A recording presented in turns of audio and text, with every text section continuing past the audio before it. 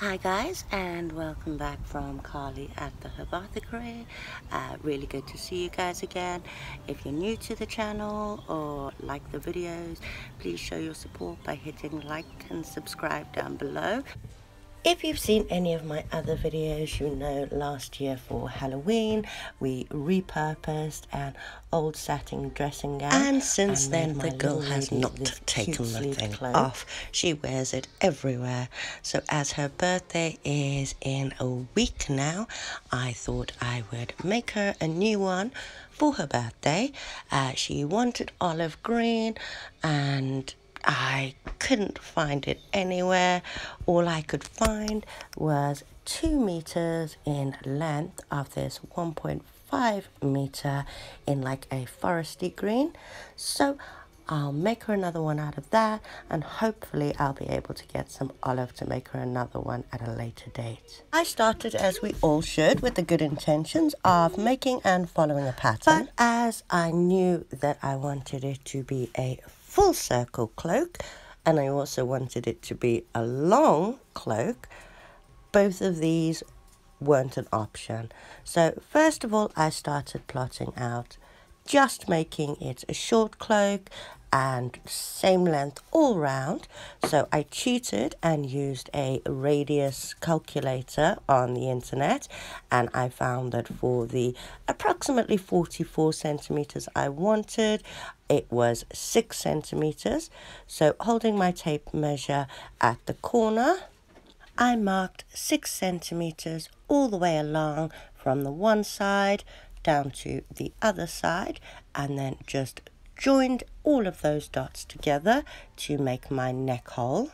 And as I only had 75 centimeters maximum length to deal with, I then did the same, marking off the 75 centimeter line. Obviously you can minus the 6 from the 75 and do 69 centimeters from the neck arch, but I find it easier to go to the corners, from the corner rather. So I just marked 75 centimeters along in the exact same way. But I really did want her cloak to be long at the back, so I popped this pattern piece away and I went back to the drawing board. So I knew that I had 2 meters in length. We'll pull that down so you can actually see. So we've got our 2 meters in length, and we'd have 1 meter 5 on the other side. So if I fold that in half, I'll get 1 meter, which is the length. And then if I fold this bit in half, which is 1.5, I'll then get 75 centimeters. So I could have a long bit and a short bit to the cloak, or 2 long bits and 2 short bits. So I decided I would fold it down the middle, so I'd have my 1 meter, and then I would fold it again. So here I have my radius, which worked out at 6 centimeters. So at my neck size, I need to come down 6 centimeters still, as we saw, because I'm still making it a full circle cloak. So there is a neck size of just over 40 centimeters. So the way I planned this cloak would be full circle, and the front length would be the full meter, and the arm sides would be the 75 centimeters. So we've got 1 meter minus 6, which would be 94, and then we've got 75 minus 6, which is 69. So the arm sections would be approximately 69, and the front and back sections would be approximately 94 centimeters, and it would come down in the front and down in the back and shorter on the arms. And then we'll add our hood. I hadn't yet decided between just doing a rounded at the head hood or a pointed hood, but I suppose I have plenty of time to decide that later. Not sure why I felt the need to label them, as I'm pretty sure I know what I will do when it comes to it. So now back to the pattern so I can work it out. Got my 6 centimeters here. So if we plot out, it would be 1 meter and 75 centimeters for the short.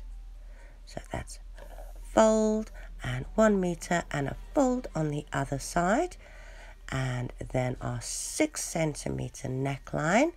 This is just to give me an idea. And then what I'm going to do is I'd like it pointed slightly at the wrist sections. So I'm going to go from the longest point and I'm just going to arch that round, and I can either do it straight or I'll do it curved like I've got in the drawing. So let's see, we'll just draw in that slight curve and see how that works out. So my pattern kind of went out the window. I did film the cutting out of the fabric, but the lighting was absolutely rubbish and you couldn't see a thing. So I'm just going to give you an idea on this bit of paper. So I had my 2 meters in length and my 1.5 meter in width. So I was going to fold it in half lengthways. So I'd have 1 meter in length, and then fold it in half widthways. So I'd have 75 centimeters in width. So make sure I got that straight. So then we have 1 meter in length, 75 centimeters in width. I then used my radius, so we've got our 2 folds. So on both of the folds, I just did the 6 centimeters for the neckline, and then starting at the shorter corner, giving it a bit of a curve over the arms, I just linked both corners together. So there we have our curve. Now I did decide on doing the pointy hood. So I measured around the neck arch and I got to around 44 centimeters because it was 11 centimeters round. So that's going to be the top of my hood. This is going to be the bottom, and the other side will be the opening, the straight side. So I just took that 11 centimeters that was round at that base, and I times that by 4, as there's 4 pieces.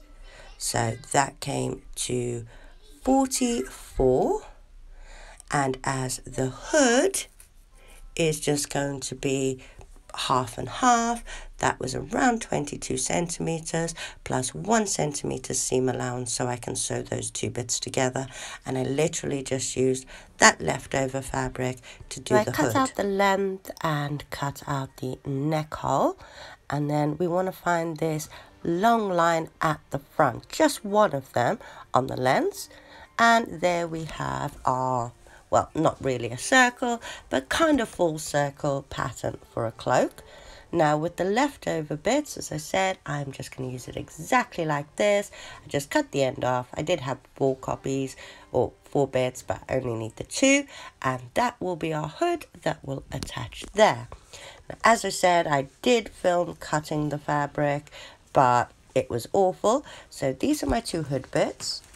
So I have them right sides together. This at the bottom is the neck bit. This is where the face comes out. Up here is the top, and then the curvy bit is the back rather. So I'm just going to pin and sew the top and the back, as the front and the neck need to stay open. Now, anyone who's worked with velour knows that it does have a tendency to curl depending on which way you've cut it. So I'm just going to straighten all those bits and then over at the sewing machine. Now remember, this is a stretchy fabric, and I really don't want to stretch it out of shape. I'm going to hold the fabric securely as I go and make sure that it doesn't pull. Now I do want the point to be quite pronounced, so in both cases, the back and the top of the hood, I will be working from that very corner. So that is the back, or the top done, and now we're going to go to the point. So again, remember to stitch, reverse stitch, and then stitch again to secure it. Remembering to back stitch at the end to secure it again. And once that's done, it's time to assemble the cloak. So here I have my hood, and I'm going to turn it right way out, getting right in that little point. I'll point that out, well, I'll stick a chopstick in there later to make it more pointy. So here we have our neck section, and we have our seam. So we're going to take the cloak section and fold it in half so that we can find that center point of the cloak. Now we want them right sides together for this bit. So I'm going to turn it the other way around, but I'm just going to put a little pin in here quickly just to mark the center point of the neck on the cloak. We're then going to put them right sides together. So in this case, it's the velour side and then the velour side of the hood. And we're going to line up that pin we just placed with that center seam of the hood. We're then going to take the end bits of the hood and attach them to the end part of the collar on either side. Line the fabric up straight, so that's one side, then over to the other side, hood to the edge of the actual cloak body, and we'll just pin that in. And then moving from the center seam on, we're just going to pin that in place. Now there might be a bit of excess in the hood or a bit of excess in the cloak, but if you're using a stretchy fabric like me, you can just stretch that a bit as you pin it. If you're using a non-stretchy fabric, you can actually just do a pleat. And back at the sewing machine, we are just going to run a straight stitch all along there, attaching the cloak to the hood. And I'm going to be doing a hem all the way up the end, so we'll finish that off and neaten it up at the end, and we'll do our attachment. But just a straight seam all the way across, remembering to stretch your fabric if it needed stretching, or just keep it straight if it doesn't. To neaten it up, I decided I wanted to put a centimeter-ish hem around the face hood part and the lengths that go down the front, after fighting with my sewing machine for a little while and realizing that even if I could be bothered to pin it down before I did it, I probably don't have enough pins, as I have a really bad habit of losing them, so now have to count them so the little ones don't find them. I wanted to put 2 holes by the neck bit rather than attaching a ribbon, as my little girl has quite a few really cute hair clips, like a star, a moon, a pretty leaf, and I wanted her to be able to change the tie depending on what mood she was in. So I've never quite got my head around the buttonhole option on my sewing machine. In fact, it drives me quite nutty. So instead I cheated and just sewed a rectangle onto the length bit just below where the hood attaches. So I did that on both sides, and then very carefully, I did go over it a couple of times just to make it a bit stronger, and then very carefully snipped just inside the rectangle. So let me grab my scissors. So being careful not to cut through my rectangle. So snip both sides, and now it's just time to attach the clip. Decided to go with the star one to begin with, and as I obviously couldn't get the actual receiver of the cloak to try it on, I recruited her little sister, who might be 3 years younger but is a good inch taller, and that is our cloak complete. Hope you guys enjoyed this video. If you give it a go, please let us know, like, comment down below.